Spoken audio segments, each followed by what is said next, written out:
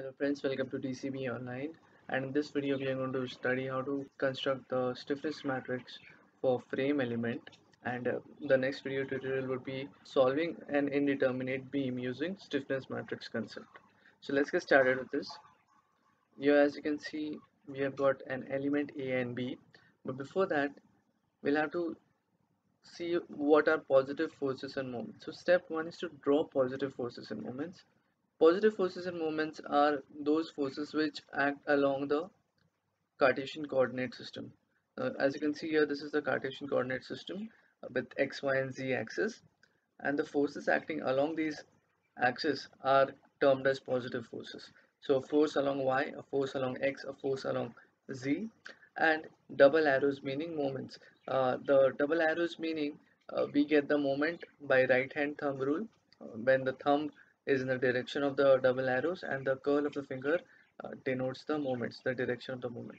So an anti-clockwise movement along the y-axis, similarly an anti-clockwise movement along the x-axis and an anti-clockwise movement along the z-axis gives you the positive moments, and these are the positive forces. So these forces and moments we have to draw first. That is our first step. So at both the joints, that is A and B, we draw the positive forces, that is this acting in the x direction, again you're acting in the x direction, this force acting in the y direction, and moment along the z direction. Okay, anti-clockwise movement. Step 1 is done. Step 2 is to number the forces, moments, and points. So this step is very important because your whole stiffness matrix will depend upon how you number the forces and the elements. So we'll start from horizontal force, giving horizontal force, then vertical force, and then the moment x, y, and z. Hope you got it. X, y, and z. So 1, 2, 3, 4, 5, 6. This is how you number the forces, and point 1 and point 2, that is A and B. Uh, you should not make any mistakes while numbering the forces and the elements. Now we'll check what is displacement due to force 1. What is force 1? Force 1 is an axial force, and we'll check what displacement the axial force does. So unit displacement at point 1 due to force 1, and it displaces as it is very obvious, it will displace in the axial direction, and the force that requires to cause a unit displacement in the axial direction, it is given as AE by L. If you have not seen my previous video of stiffness matrix concept, the stiffness matrix basics, please check it out. In that video I have explained how these values have come, okay, how the force and the reaction values come. So please check that video out. The link will be given in the description. And the reaction for this will be AE by L in the opposite direction here. And these will be obviously zero because there is no moment, there is no bending or twisting of the beam, hence no moments, no vertical forces, as the only force that is acting is a horizontal force, hence it gets only a horizontal reaction. Now comes a very important part, that is to write the elements of the stiffness matrix, that is S11. What is S11? S11 is force or reaction number 1 due to force 1. So S11 is force or reaction at number 1, force or reaction at number 1. This is number 1, right? So force is AE by L due to force 1. So force and force both coincide with each other. Force at number 1 due to force 1, both are the same, that is AE by L. Hence S11 is AE by L. S21 is 0. What is S21? Force or reaction number 2 due to force 1. So due to this force, there is no force or reaction at number 2. As you can see, this is number 2, and there is no reaction formed due to my force 1. Hence S21 is 0. S31 is again 0 because there is no moment formed due to application of force 1. So S31 is force or reaction number 3 due to force 1. Hence S31 is also 0. Now S41 is negative AE by L. Why it is minus AE by L? It is first of all force or reaction number 4 due to force 1. As you can see, these are our positive directions, right? And the positive direction at 4 is going rightwards, but the reaction formed at 4, number 4, is in the left direction. Hence we have to write it as minus AE by L, as it is not in conformation with the positive forces. It is opposite to the positive force, and anything that is opposite to positive is obviously negative. Hence the reaction at number 4 is minus AE by L. S41 is minus AE by L. S51 is 0, that is force or reaction at 5 due to number 1, force number 1 is 0, and S61 is also 0, force or reaction number 6 due to force 1. So I hope you got this, how to plot the elements of the stiffness matrix. This forms the first column of my stiffness element matrix. S11, 21, 31, 41, 51, 61. My stiffness matrix is going to be a 6 cross 6 matrix. Now let us check the displacement due to force 2. This is the force 2, and let us see how my beam gets displaced when we give a unit displacement. So unit displacement at point 1, that is this point was uh, numbered as 1. Unit displacement at point 1 due to force 2. So this is our force 2, and it is going to displace my beam like this, giving a unit displacement, and my beam will get displaced like this. The force that causes this unit displacement is given as 12 EI by L cube, and the moments formed are 6 EI by L square, again here 6 EI by L square, here 12 EI by L cube. Now all these things are explained in my previous video, stiffness basics, and I recommend you to please check that video, where you will know how these directions of the moments and how the directions of the reactions are formed, and it will be much easier for you to grasp this video tutorial. So these are the reactions and the forces due to this force. These are the reactions in blue, and the force is in red. Now let us plot our stiffness elements, and again the actual forces are 0 because there is nothing here, right? There is only a vertical force, no horizontal force, hence horizontal reactions are obviously 0. Let us plot the stiffness elements. S12 is 0 because due to force 2, there is no force or reaction at number 1. Number 1 is 0, hence S12 is 0. S22, that is force or reaction number 2 due to force 2. Force or reaction number 2 is the force itself, that is 12 EI by L cube, hence it is S22 is 12 EI by L cube. S23 is, S32 is force or reaction number 3 due to force 2. Now force or reaction number 3 is 6 EI by L square, and our positive moment is anti-clockwise. 6 EI by L square is also anti-clockwise, hence it is plus 6 EI by L square here. S32 is plus 6 EI by L square. S42 is 0 because there is no actual force at number 4. Actual force is 0. S52 is minus 12 EI by L cube, that is force or reaction number 5 due to force 2. Why it is negative? Because our positive force at 5 should be an upward force, but as you can see, upward force or reaction, whatever, but as you can see here, my reaction is downwards, which is not conforming with my positive forces, hence it is negative 12 EI by L cube. S62 is 6 EI by L square, and it is again anti-clockwise, which conforms with my positive directions, hence it is plus 6 EI by L square. This forms the second column of my stiffness element matrix. S12, 22, 32, 42, 52, 62. Now we'll check what happens when we give displacement due to force 3. So unit displacement at point 1 due to force 3. Force 3 is a moment, and it is in anti-clockwise direction. What will happen if we give an anti-clockwise unit rotation here?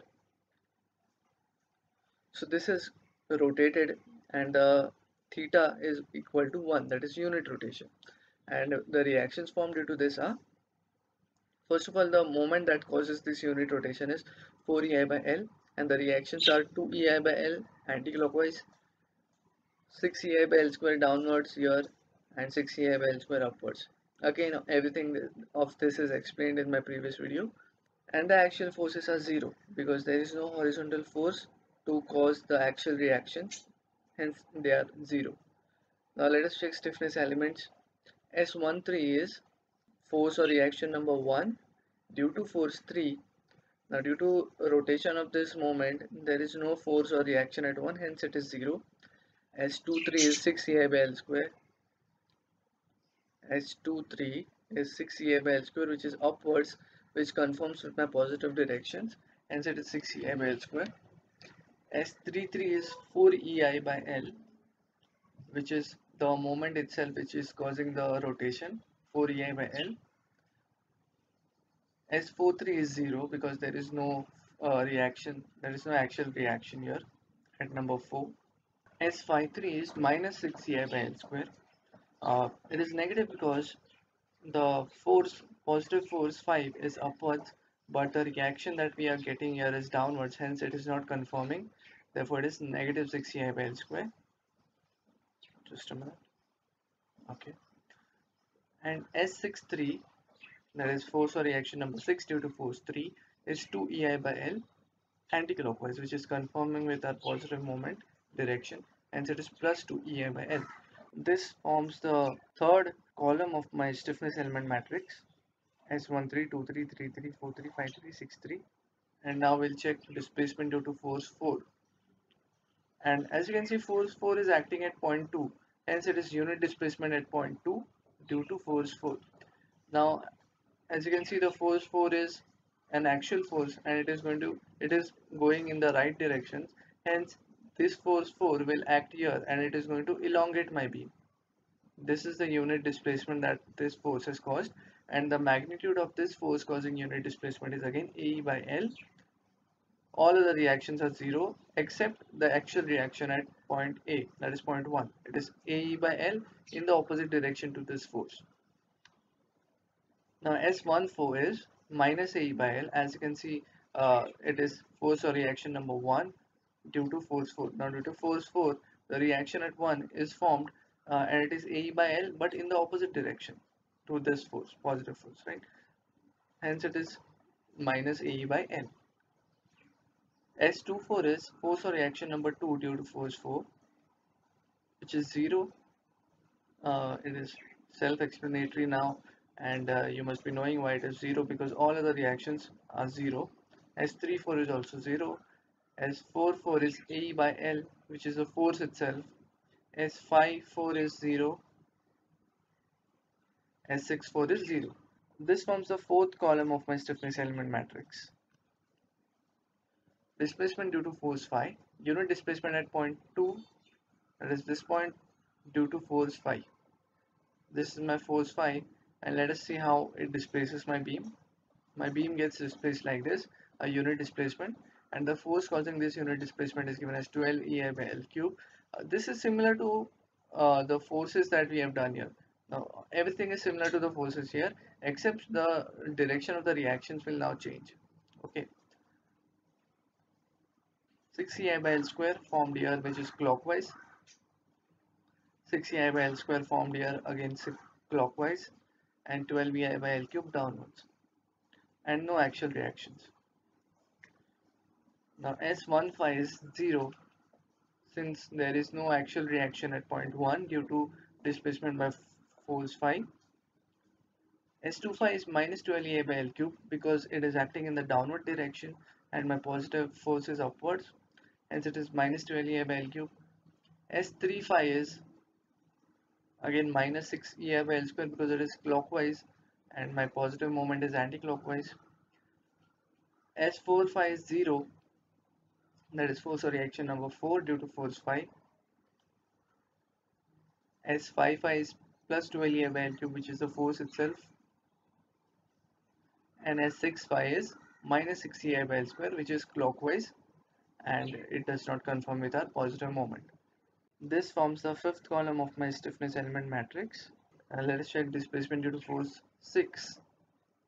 Unit displacement at point 2 due to force 6. Again, my force 6 is the moment, anti-clockwise moment, and it is going to rotate my beam like this. unit rotation formed here, that is theta b equal to 1, and the reactions formed due to this are 2 ei by L anticlockwise, 6 ei by L square downwards here, and 6 ei by L square upwards, and no axial forces. So S16 is 0 because no axial force here. S26, that is upward force, is plus 6 ei by L square. S36 is 2 ei by L, which is again positive because it is anticlockwise. S46 is 0. Okay. S56 is minus 6 ei by L square. So I hope by now you must be getting how to write the direction, how to write the sign conventions. That is, whether it is minus 6 ei by L square or plus 6 ei by L square. We have to always refer these reactions with our positive force. Okay. And S66 is 4 ei by L, which is the force or moment itself, and it is always positive. And this forms the last, that is sixth column of my stiffness element matrix. Now this is how my stiffness matrix looks: S11, 12, 13, 14, 15, 16 till S61, 62, 63, 64, 65, 66. So we have here 36 elements, and we have to substitute all the elements here. Now once you substitute all these elements right from S11 to S66, you will get this type of stiffness matrix. Now that is one very important thing to notice in the stiffness matrix is that you can divide this into four quadrants, that is for 1 2 3 4. Okay, 1 2 3 4, and in all these four quadrants, if you see, then all the elements are similar except these last one. Okay, and the first quadrant and the fourth quadrant are exactly same except for the signs here and there, and the second quadrant and the third quadrant is exactly same except for the signs here and there. I'll tell you about the signs, how to write them, but for now you just take a note of this, that all the elements in the second and the third are same, all the elements in the first and the fourth are same. Now what you have to do is, you basically only have to remember these 9 elements, because what happens is that while solving an indeterminate beam, you have to write this whole stiffness matrix, and at that point of time you cannot derive this stiffness matrix because it will take a lot of time and you won't be having time in your exams. So you must be knowing this stiffness matrix by heart. How to remember the stiffness matrix, I'll tell you. You just have to remember these 9 elements and then copy these 9 elements in the third quadrant except for the last one. Last one you replace it by 2 ei by L. So basically you have to first fill these three columns. Okay, these three columns have to be filled by writing these 9 elements, then copying the same 9 elements down and in the third quadrant, and just replacing 4 ei by L by 2 ei by L. And now what you have to do is, the fourth row and the fifth row is negative of second and third, so you just have to change the signs of fourth row and fifth row. That is, if this was plus ae by L, this will be minus ae by L. If this was plus 2 ei by L cube, this is minus 2 ei by L cube, plus 6 ei by L square, minus 6 ei by L square. Okay, which is very simple. First you write these 9, then write these 9, then change the sign of fourth and fifth row. Okay, and now you have three columns with you. The fourth column is negative of first column, that is, if here it is plus ae by L, here it is minus ae by L. If here it is minus ae by L, here it is plus ae by L. The fifth column is negative of second column, that is, if here it is plus, here it is minus, plus minus minus plus plus minus. And the sixth column is identical to the third column, except you have to change the 4 ei by L to 2 ei by L and 2 ei by L to 4 ei by L. That is, interchange these two, the positions of these two elements in the sixth column. So I hope you got how to remember this stiffness matrix. Again, I'll repeat if you want. First you have to remember these 9 elements. You have to copy these 9 elements in the third quadrant, replacing the last element by 2 ei by L. Then change the sign of fourth row and fifth row, and now fourth column is negative of first column, fifth column is negative of second column, sixth column is same as third column, and you have to interchange the third and sixth element. That is, these two elements need to be interchanged in the sixth column, and then you will be able to remember this stiffness matrix very easily. So I hope this lecture was fruitful to you, and please like, share, and subscribe. Click the bell notification icon for more such videos. It will be really appreciated. Thank you.